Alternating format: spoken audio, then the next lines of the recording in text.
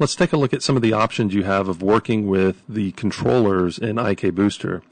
Each item gets a controller, that's this little circle here, and of course I can go and click on each channel and rotate the item, and I can just freely move by clicking on the controller.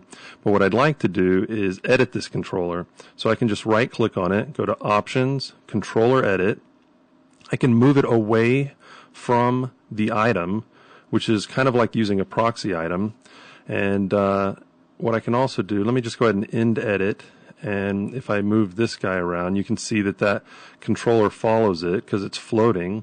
But I can also go in and controller edit and float unfloat, and now when I move it, the controller is anchored so that it stays where it's sitting and doesn't move with the object, which can kind of come in handy because I can still go and move these settings